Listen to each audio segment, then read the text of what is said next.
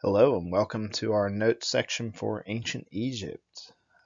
So we're going to go ahead and just get started here, but I would like to make a note that I'm going to limit the amount of time I spend talking about Egyptian gods and Egyptian mythology with this presentation, as I'm going to upload a second presentation that will cover much of that material. So I don't want to hog up too much of the historical aspect with talking about their culture and religion, because some of that is going to be coming up next. So, without further ado, starting with Egypt's geography. Egypt is located in northeastern Africa, as the map above in the upper left shows you. And Egypt is often regarded as the gift of the Nile. So, if you think about Egypt as a country, it and the peoples that live there would not be able to exist without the Nile River. The Nile is the life source of Egypt, the beating heart of Egyptian civilization, Egyptian life, both in ancient times and in modern. The Nile flows kind of backwards of what you might think, so it actually flows from south to north. And when you look at a map, it's difficult to understand why that might be. But if you think about it geographically, the southern part of what we would call Egypt is very mountainous, right? You have the Ethiopian plateau and the highlands there, which is where the Nile River originates, and then it flows downhill into the Nile River Delta out into the Mediterranean Sea. As the river flows, there are some small rapids along the way. They're known as cataracts. And so those made life a little bit difficult for ancient Egyptians. There were times they would have to move to shore to get around those or find ways to navigate around them. But by and large, the Nile River was both the agricultural source and the sort of travel source for ancient Egyptians. So it's kind of an ancient highway, as many rivers were. Transporting goods and people by boat was definitely much easier than trying to transport by land. And since most civilizations nestled up next to rivers and a lot of the cities are located along rivers, it was an ideal source. The other thing that's worth mentioning with that sort of river travel is the Egyptians would know when their river floods, especially the Nile. So the Nile floods very regularly, kind of almost seasonally. And as it floods, it's depositing a lot of that rich soil from the highlands, from the mountains, to the Egyptian plains, especially up here in this northern region, this fertile delta, as we call it. So this triangular shaped piece of land at the mouth of the river. It's called a delta because it's that triangular shape, right? And so that triangular shape is what the Egyptians what would have eventually called a delta based on the Greek word delta, which is represented by a triangle. So if you think about Greeks who would be sailing in from this direction, right, they're going to see this fertile green land as an actual triangle to them, hence the term delta. So down here in the bottom, you can see a temple right off of the coast of the Nile River. That's a temple to the god Sobek, which is the crocodile-headed god, and we'll visit a discussion about that. Now, Egypt itself, if you take a look at the map up here, is actually divided into two parts. So you have Upper Egypt and Lower Egypt. Now, I've seen this division line in just about 100 different places, but it's typically, in my experience, you tend to see it somewhere right in here, dividing Upper and Lower Egypt. So again, if you're thinking about how that river flows, down here in the southern portion is Upper Egypt, right? Because as far as geography goes, it would be the higher portion. And then here near the Nile Delta is Lower Egypt. You're going to have to excuse my drawing skills with a mouse. They're not on point. So it gets us through the basic geography and the need for the Nile River. Okay, so we're going to start off talking about the Old Kingdom, which is one of three main periods of Egyptian history that we're going to discuss. We're also going to talk briefly about the periods in between, what are known as intermediate periods, and we'll actually talk about some of the later Egyptian history as well. So if you think of Egypt as a country, most of the people living in Egypt lived around the Nile River. That was something they actually called Kemhet, which means black land. So if you think about the Nile River as flooding, depositing that fertile silt, would have made the soil or land this dark, rich color. Right? If you've ever done any gardening or seen anything like that, the soil that's very nutrient rich tends to be very dark. So black land, and then land beyond there's what they call Desheret, or the desert, or red land, was land that people didn't live in. Right, it was barren, didn't have any nutrients in the soil. We're going to throw in an Egyptian word here and there as we go as well. So you have Menes or Narmer, who is the first king to unite Upper and Lower Egypt together. So before this, Egypt operated in small city-states or small kingdoms prior to 2700 BC. So that's what we would call pre-dynastic Egypt. Menes starts dynastic Egypt with the Old Kingdom. So he unites upper and lower kingdoms of Egypt together. Some of this would have been through alliances. Others would have been through warfare, that these different kingdoms are kind of brought together or brought under one rule. But Menes brings them together. He creates the capital in Lower Egypt, known as Memphis. Not the Memphis in Tennessee. We just stole the name. Right, so this is Memphis, Egypt, or the City of Kings, as it's sometimes called in Lower Egypt. And we often call this the age of the pyramids, because this is when you start to see a lot of the things that we tend to associate with ancient Egypt are actually created mostly during the Old Kingdom. Like if we were to draw out a timeline, a lot of people know about some Egyptian pharaohs. They know about Cleopatra. Typically, Cleopatra is closer on a timeline to the invention of the iPhone than she is the construction of the pyramids. So Egypt is a very long, extensive period of history.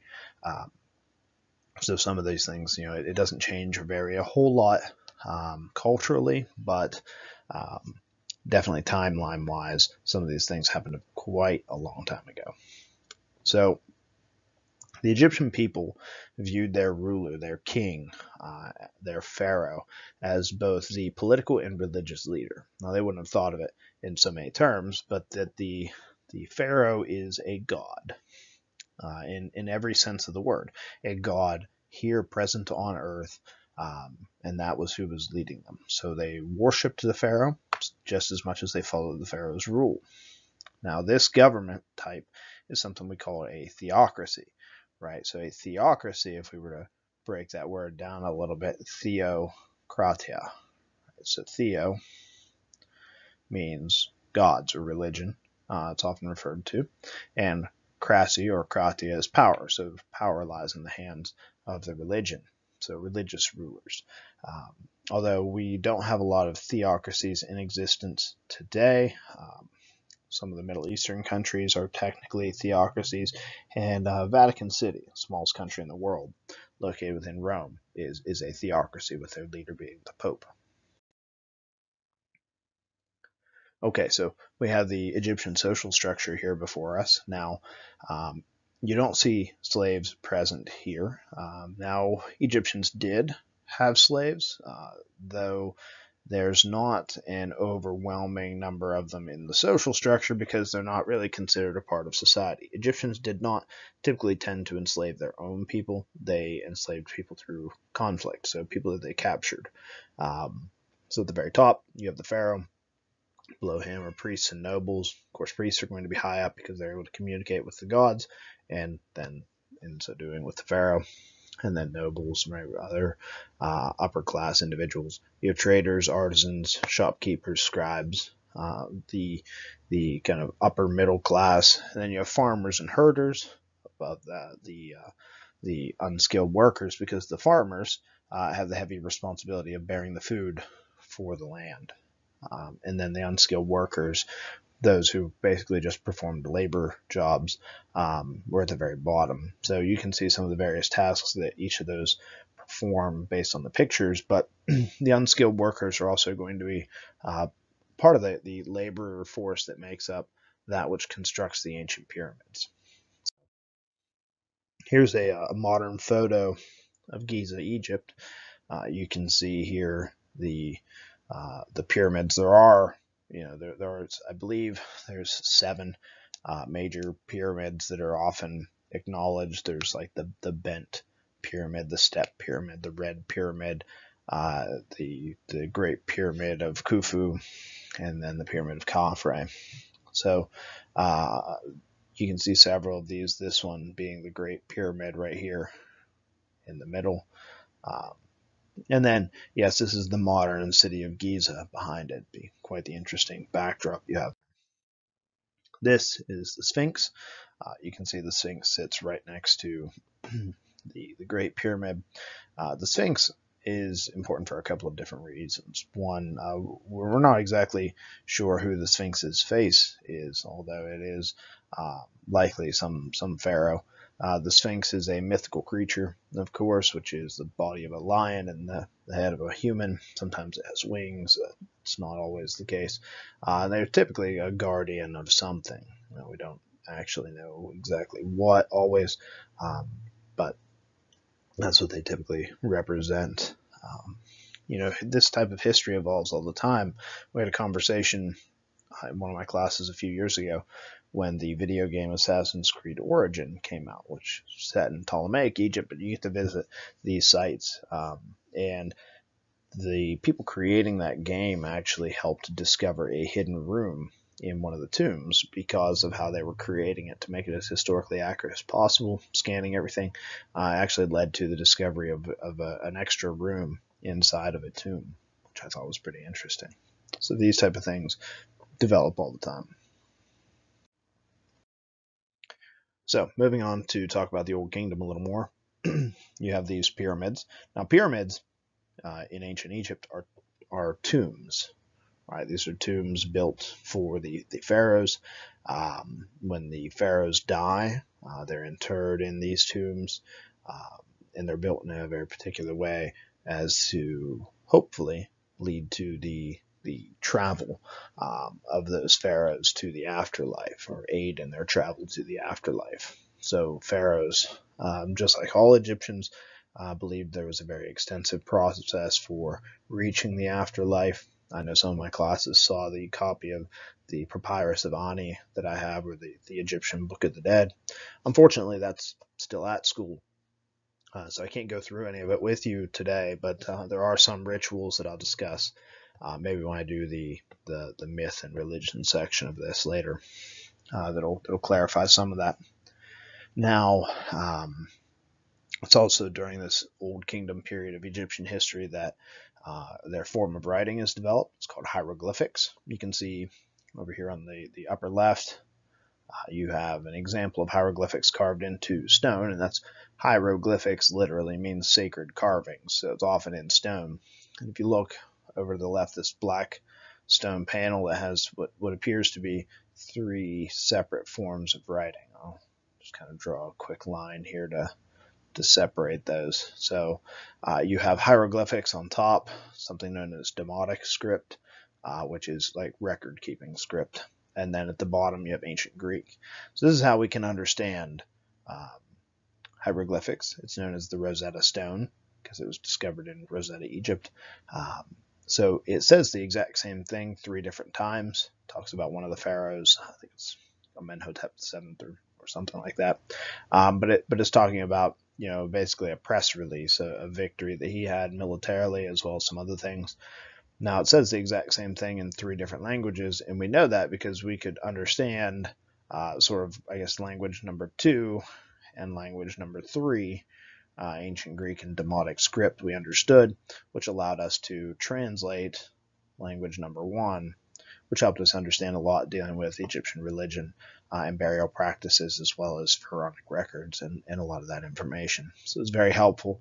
That's why the language learning program online is called Rosetta Stone. Right? It's the key to understanding the languages. So very briefly about Egyptian mummification afterlife. This is always fun to talk about because these pyramids that existed were for the purpose of aiding in the resurrection. of the Egyptian pharaohs. Now, your average Egyptian would not be buried in some massive pyramid, but if they were wealthy enough, they may have some type of tomb, or their family may have a tomb in which they're buried. Now, the practice of mummification is to preserve the dead, because your body is believed to be your vessel for the afterlife. So your soul is going to be able to re-inhabit your body and take with it any material possessions you have. So it's why, for example, when we discovered the tomb of some Egyptian pharaohs, it's very exciting because there's lots of stuff there with them. Lots of gold, of course, but there's other things as well, a lot of artifacts, things from their day, because they believed that they were going to be able to take all of this with them to their afterlife. So the process of mummification is a whole ceremony. It involves draining the blood from the body, removing the organs and placing them in what you can see on the top left there, those little jars, the canopic jars. The body is dried out using natron salts, and then it is stuffed and wrapped in linen cloth, like you typically see a mummy wrapped in linen, and then they're placed inside of a tomb, and then inside of a vault, or inside of a sarcophagus, and then they're buried, in the tomb itself. Now, this is a very extensive process. It doesn't happen in a day or two. And you can see it takes a whole team of people, and there's priests involved. And this whole ceremony is believed to be presided over by the Egyptian god Anubis, which is the jackal-headed god. And jackals are seen as significant Egyptian myth for protecting graveyards, because they would often be seen in graveyards, jackals. That is, so the god Anubis is deemed to be the protector of the dead, as well as kind of a gatekeeper for the afterlife. Now, the Old Kingdom can't last forever, though it does last the better part of 500 and some odd years. And it's going to end due to civil war. Basically, the pharaoh at the time had delegated enough of his rule, right, appointed parts of his kingdom to be ruled by others, to the point that those governors felt that they had the right to make more decisions, and so they fought back against the pharaoh, and that enters what we know as the first intermediate period, where the pharaoh has to eventually reassert power. All right, so that brings us to the Middle Kingdom, which lasts from 2050 BC to about 1700 BC. So this is a good 350 years. But this takes place after that intermediate period, about 100 years of civil war and infighting that took place in between, where you have various rulers but no true pharaohs. In this way, you end up with this pharaoh named Mentuhotep, who brings together Egypt after these civil wars, and he is able to reunite the upper and lower Egyptian kingdoms and create what's known as Egypt's Golden Age. So anytime we use the term Golden Age, we tend to be referring to an age of prosperity, right, when a country is at its height technologically and with wealth. Now, Egypt, of course, is going to have more technology down the road, arguably better technology, but they're not going to be more wealthy and successful at any given point as they were here. And a lot of this is because they have trade with their southern neighbors, the Kush. So there was a kingdom to the south of Egypt known as the Kingdom of Kush, and when they begin engaging in trade there, they can develop this trade for gold and ivory and really help to enrich Egypt. You also see Mentuhotep establishing public work projects. So part of this is in the interest of gaining more farmland, which is the draining of the soil, removing some of the swampland from the Nile River Delta area to allow more farming. The other is in aid of trade. So this canal that's dug, the Grand or Royal Canal, from the Nile River to the Red Sea. So if you think of the Nile River's bend, digging across the land to reach the Red Sea, several miles, but part of this is overland, part of it's through these canal systems. It allows for you to actually trade from the Red Sea to the Nile River and back and forth, which is a huge, huge change, because you're not just relying on the Mediterranean and then overland trade. You can actually reach the Red Sea, which leads to the Indian Ocean as well. But the Middle Kingdom does not last forever either. Now it's this increase in trade and wealth is probably what made Egyptians a target. You had a group known as the Hyksos, or Hyksos, from this region that we know as Canaan. So they come out of this Levantine region here that I'm kind of outlining in red. And they invade through the Sinai Peninsula and into Egypt. Now they are far more technologically advanced than the Egyptian people. They're nomadic. They have advanced weapons such as using bronze material, the khopesh, which is this sword you see in the upper left, and composite bows, so shorter bows made up of different materials that allowed for them to be able to fight from chariot. So chariots are also added in this period. So if you think about when we talked about the Assyrians with Mesopotamia, the chariot is a game changer as far as warfare goes. And so for them to be able to bring this to bear on the Egyptian people, there would have been no chance. The technology difference and the weapon difference would have made this conquest inevitable. And so the Egyptian people are going to be conquered by the Hyksos and will remain under their control for roughly 100 years before they are kind of liberated from the control of the Hyksos. So this brings us to the New Kingdom, which is kind of the last part of major Egyptian history that we're going to discuss. So the New Kingdom really doesn't begin until about 1550 BC, and it's going to last to 1077 BC. Now, this period of Egyptian history begins with this uprising. Now, we're not exactly sure how this occurred, but the rule of the Hyksos is going to come to an end with Queen Ahotep of the Egyptian kingdoms. So it's very likely that over this course of 100 or 150 years that the Egyptian people assimilated some of the technology.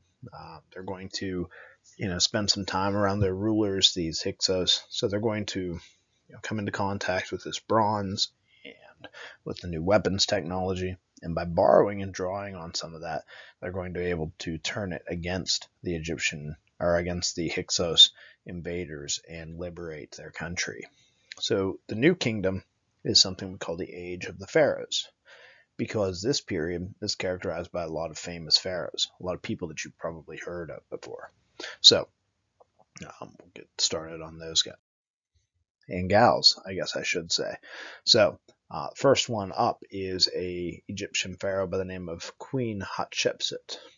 So she was a ruler who came to power as a regent, which basically means that her young son, her stepson, was too young to rule on his own when he comes to power. So his mother stood in as the regent. She was going to rule in his place until he came of age.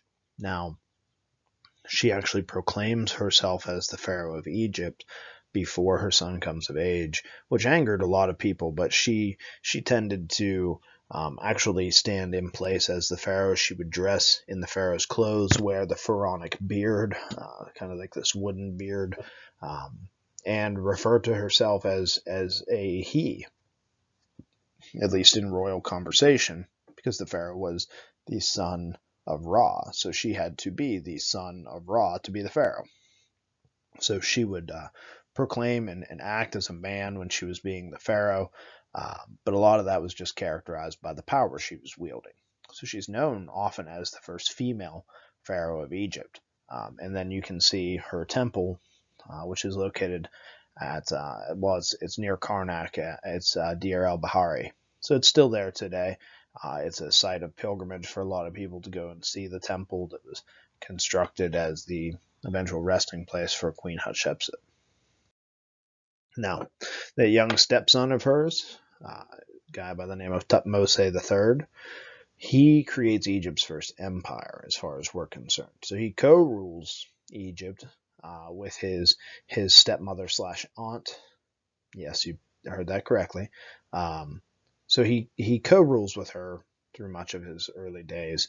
And then when she dies, he goes through and tries to wipe the slate clean that she even existed, destroying statues, destroying temples, destroying imagery, carvings, everything he can find that has her name and face on it. He tries to wipe out. There's a lot of speculation as to why. Part of it's probably that he just wants to be known for what he did. Some of it may be something dealing with, being ashamed or whatever. But we know that a lot of that material was kind of defaced. Now he goes and conquers much of the Middle East, Palestine, Syria, and then south to the Kingdom of Nubia. Now, we often call him the Napoleon of Egypt, Napoleon, of course, being the French emperor. Thutmose took advantage of a lot of the technology, especially the chariots, to improve his armies and his army's technology and be able to expand outward. Next, we have Pharaoh Amenhotep IV. Now, of course, these aren't perfectly in order. There's a lot of time we're covering here. We're skipping around, hitting the highlights. There are dozens and dozens of pharaohs, and you can see the list of kings. There's plenty out there. But we're focusing in on a few in particular. Now, Amenhotep IV is significant because he is the one that we use to talk about the change of religion within the Egyptian people. So, Egyptian people are polytheistic, and they believe in many gods, and you're probably aware of some. We've talked about Anubis, the crocodile head Sobek. There's Tawaret, which is the hippopotamus god of fertility, or goddess of fertility. There's Bastet, Isis, Osiris, Ra, so Set, and all of these gods are fairly well known in one respect or another. We'll talk about some of them later. But that's polytheism, meaning they believe in many gods. This Amenhotep character believed in one god, the sun disk god, Aten. So he's monotheistic. He only believes that there is one god, especially one god that deserves to be worshipped. So he actually changes his name from Amenhotep IV to Akhenaten, which means the spirit of Aten, this god. Now, he is married to Nefertiti, and he ends up having several children. He has his son, Tutankhamun, who will eventually change his name to Tutankhamun. And, there's some speculation as to what happens here, because it's not all perfectly preserved history. You end up with King Tut coming to power and restoring Egypt's mythical past, right? Their polytheism. Now, whether that happened under his rule or if it happened under Akhenaten's near the end or somewhere in between, if priests took advantage, we're not exactly sure.